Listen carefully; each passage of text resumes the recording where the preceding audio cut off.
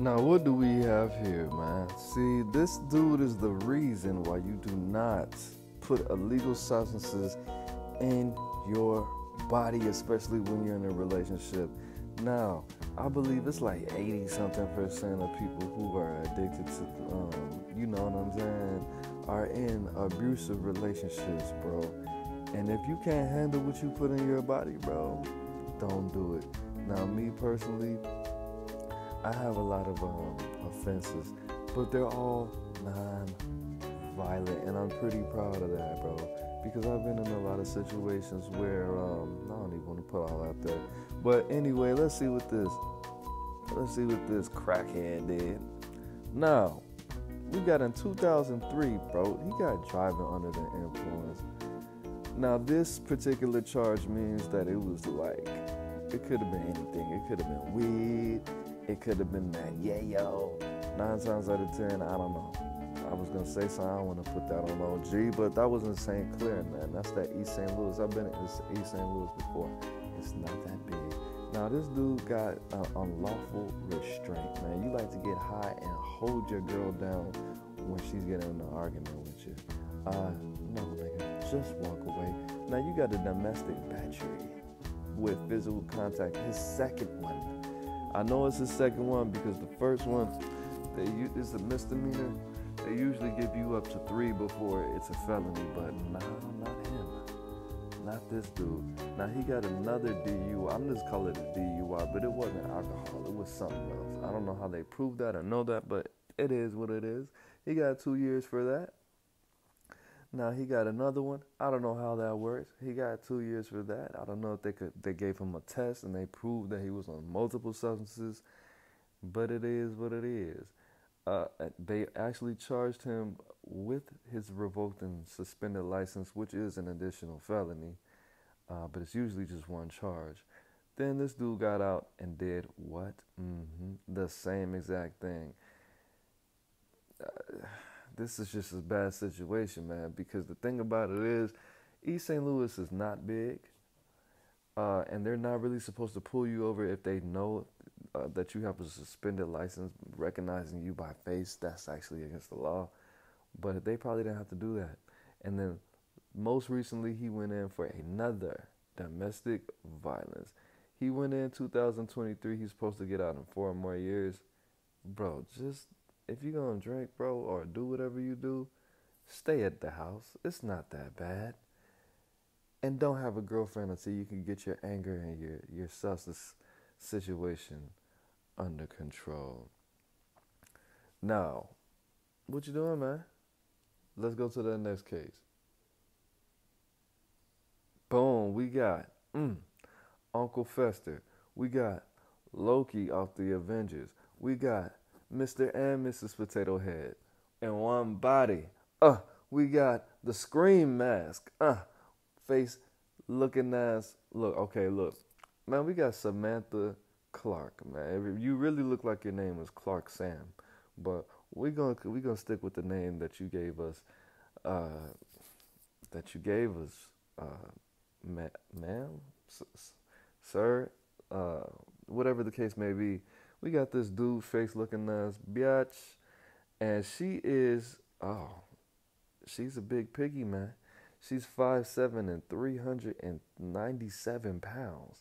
She was born 11/19/1992. That explains the hairdo. And she's definitely into the blacks. Definitely.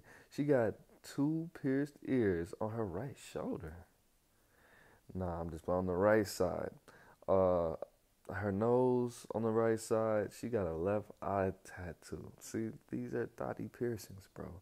She got a tattoo under her lip and a tattoo on her navel. Thotty tattoo. She got a tattoo that says memories on her wrist. I don't know if she just got so high she just thought that was a good idea because she couldn't remember stuff. So she was like, I'm going to just get memories tattooed on me so I can remember to remember stuff. Good idea. Good idea, sir.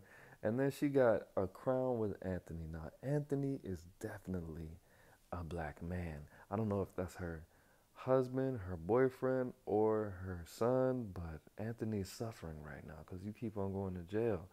Now, we got a heart with family on it on her forearm, thotty tattoo. That's Dom. And then she got Zach on her right shoulder with a heart and a rose. You got to stop getting niggas tatted on you, baby, because that's not keeping you out of prison. Now, she went in 2/21/2024. She got parole 7/3/2024, and her projected discharge date is 7/3/2025. So you got a little bit, you got another year left, man.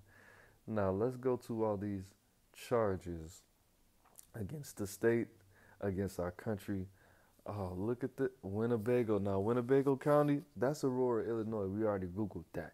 You got a residential burglary. She got 4 years for that. They gave her parole at some point. Her dumbass got out and was stealing again. These are symptoms of somebody who is a dope fiend. Okay, she got 2 charges of theft. I guess displacement of merchandise, less than $300. I don't know how you get 2 counts of that, but she got 2 counts of that, man. She got 2 separate charges for that. She got possession of a controlled substance. That's pretty obvious. That's what she's into. In Boone County, she got sentenced to 4 years. And then I don't know if she was on parole and they caught her with that pack 2 days later as soon as she touched down. Because like I said in the other video, in Illinois, when you are on parole, they don't take you to county. They don't process you to county. They put you back they drive you straight to prison, is what I heard. And then this junkie got possession and receiving a stolen vehicle. She got 3 years for that. Yeah, you need to get some help, sweet man. You need to get some help, bruh. Okay, and we got this crazy. Look at this graffiti wall, face, neck, body, head ass dude. I don't think he's from Chicago, and he looks like he has a husky voice. But them dudes that look like they have husky, raspy voices, a lot of times they have high-pitched, nasally voices. Now, this nigga's crazy, man. Obviously a Twister fan. He got Victory or Death tattooed on his face, man. That is a cold song, but I wouldn't go so far as to tattoo a song on my face. He got a dove, man. This is obviously a cover-up. It was a cross, but he was like, nah, I'm a spiritual man now. He got his 6th eye, not his 1, 2, 3, 4, 5. He got the 6th eye tattooed on him. 7/20. He got revenge. This nigga's crazy. And a cigarette. You got a cigarette tattooed on your face, man, on your head. That's even worse. He got a scorpion tattooed on him. He got all kind of stuff tattooed on him, man. I don't think like I said, because OG is like 57. This is like a California thing. And for you to be a black man getting face tattoos like this, you obviously have mental health issues, number one. And the fact that this was not even a part of the culture at the time, you got to be crazy. Now, if you look real close at the bottom, he got his boyfriend tattooed on his neck, man. Jasmine. He got a little cookie. Yeah. Yep. He got ask about me. I'm a hustler, homie. He got I don't know if that's a squid or if that's supposed to be a ski mask tattooed on him. He attempted to get some Japanese stuff tattooed on his face, but he realized that actually means Egyptian lover. So he got that, tried to get it covered up with BMG, big money gangster. Yeah. Now he's an absconder, man. This dude's been going to prison since prison been prisoning, man. He got a tattoo on his right forearm with a cross that says R.I.P. Granny Grand. R.I.P. Granny Grand, man. And he got a shoulder tattoo on his right shoulder, LMF. Love my felons. Yeah, I love my felonies. I know you love your felonies. You got to tat it all on your face. Now, he got a 6-pointed sun, folks, tattooed on his upper arm. He got a fork, wild, pole, baby, moon. I guess that's the fallen homies. But let's go to these egregious charges that you're running from, sir. Okay, in 1999, let me take you back, way back. He got an aggravated assault with a firearm on a volunteer. Man, what? On a volunteer?